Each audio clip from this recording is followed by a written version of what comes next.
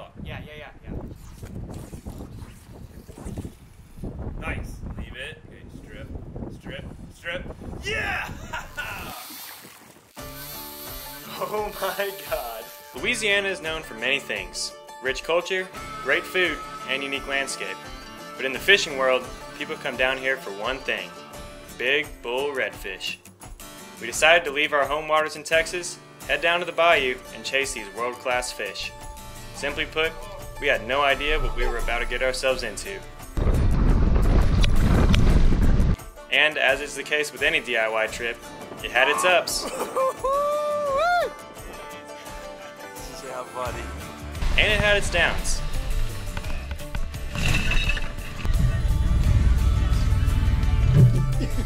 And maybe we stumbled onto a few fish along the way.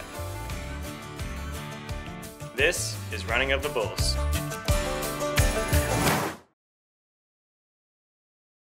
Alright guys, we are Louisiana bound in the morning. Right now we're getting all of our gear organized and packed. And we figured, well, I did that, we go ahead and make a video about it and talk to y'all about the rods, reels, kind of the gear we're bringing with us to Louisiana.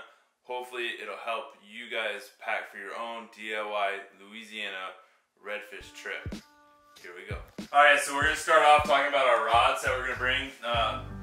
We're bringing 7 rods. Of those 7, probably only 1 is actually overkill. We've got a 7, 2 8s, a 9, 2 10s, and then also a 12 weight. And the 12 weight's probably overkill for what we're going to be going after. But these big, you guys are going to have to excuse Dory. She wanted to be part of this. I guess she's given up on it already. With these big reds in Louisiana, you know, we're expecting tough fights, so we want to make sure we've got a rod with enough strength to handle it, handle these fish. So definitely that's where the 9s and the 10s are going to come into play, and those will probably be our go-to rods. And then as we start fishing more and we figure out what's going on and what we're dealing with fish-wise, we might go to lighter rods, to the 7s and the 8s. As for rod specifics, the 7, 10, and 12 that I'm bringing are all G Loomis NRX pluses. The 9 weight that I'm bringing is a TFO IM6 Lefty Cray Signature Series 2-piece rod.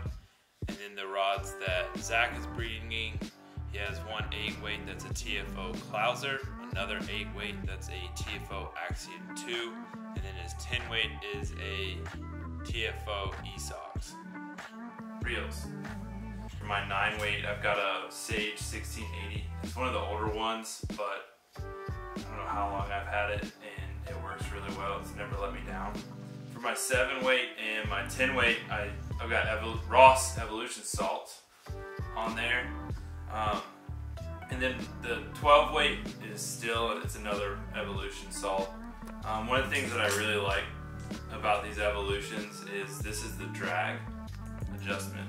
So I can palm it and adjust it real quickly instead of having to try and get my fingers down on it.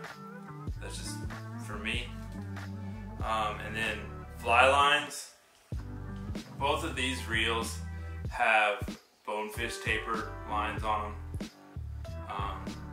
It's about a 45-foot head on there, so that just basically gives a lot of weight up forward on the line, and then just allows it also slightly gentler to land on the water, a little bit gentler than say like a redfish taper would.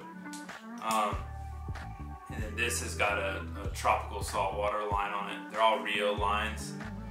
This is a tropical saltwater line, and this has got about a 40-foot head on it as well. Now, going into Louisiana in the fall, a lot of people might start looking at winter lines versus tropical lines, and just remember to look at the water temperature versus the air temperature. The water temperature that we've been seeing is around 70, so this tropical line should still be fine.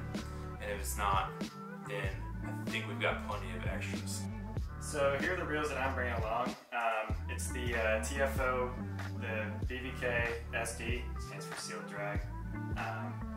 It's really something you need in a saltwater rod, sealed drag. That's all can really mess it up. But anyways, yeah, just a large arbor reel, nothing fancy. Makes a cool little clicking noise.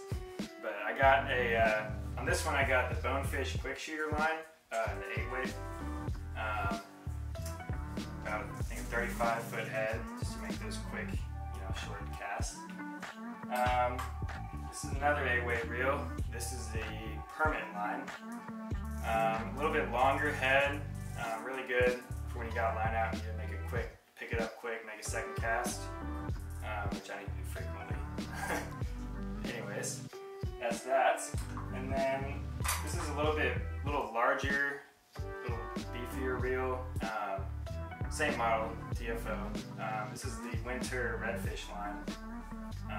It's got a pretty big, pretty thick head on it to really cast out those larger flies that we'll be throwing to those big bull reds in Louisiana. So I'm just going to go over a few of the flies that were loaned to us by Dave Hayward at Swan Point Landing Fly Shop. Anyways, yeah, at first glance it looks like a lot of feathers, a lot of seducer type patterns. Here's like a little white version right here. Yeah, a little bit bigger than what we would throw on the flats here in Texas, but hey, big flies, big fish. Another white pattern right there. This one's more of like a natural colored tan thing. Here's a little bigger black one, a little bigger color on it. Got some flash to it. It's also weightless too, so that'll be interesting. And this one's got some deer hair on the back, some bucktail looks like. So yeah, pretty much the juice from what I would say. This one looks pretty well used, got a nice little rust on the hook there. But yeah, nothing crazy. I mean, as you can see, it's all kind of like the same pattern, just different colors. This one's a little different though. It's got like a little rabbit tail right there, and then some deer hair on the head. But yeah, I mean, these fish, from what I've heard, these fish aren't going to be picky, and just got to put it in front of their face, right, Pete? So yeah, here's more of like some brighter colored, flashier stuff for that super clear water. I can't hold this thing to save my life. There it is, green. Yep, more green. This one's weightless. Yep. And this one here is actually, I think I'm most excited about this one. This one looks absolutely crazy. Just like a little crab body with a giant rabbit tail on the end there. I'm gonna call this the tiger crab, and we're just gonna go with that. So yeah, I guess we'll start with these, and Pete's gonna show you our fly tying materials in case these don't work. Alright, so here's a quick rundown of fly tying material: vise, hooks, thread, eyes, legs, Palmer Chanel, cactus Chanel, polar Chanel, marabou, flash, rabbit strips, bucktail, hackle, craft fur, and finally brushes. So that's what we're gonna bring for fly tying material. Do we need all of it? Probably not, but we're gonna bring it anyways, just in case we have a fly that's really working for us and we need some more. In addition, we're gonna bring fluoro and mono. We're also gonna be bringing plenty of clothes, outerwear, wading boots, turtle box so we can bump some beats on the boat, and then snacks, water, Gatorade.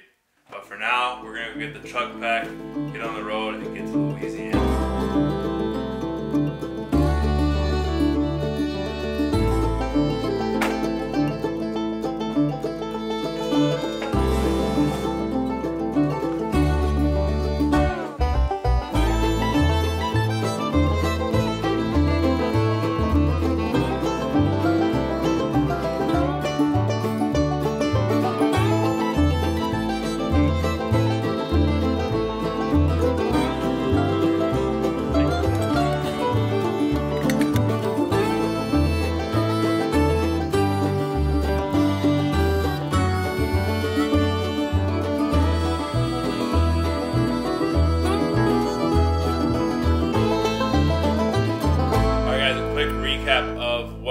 bringing clothes, outerwear, rods, reels, flies, lots of flies, fly tying material, lots of fly tying material, leaders, tippet material, wading boots, a turtle box, boat snacks, and a shotgun. Wait, Pete, why are we bringing a shotgun? Okay, fine. We're not bringing a shotgun. Hit like, hit subscribe, all that stuff, and we'll see you guys Friday for part 2 of Running of the Bulls. Don't laugh.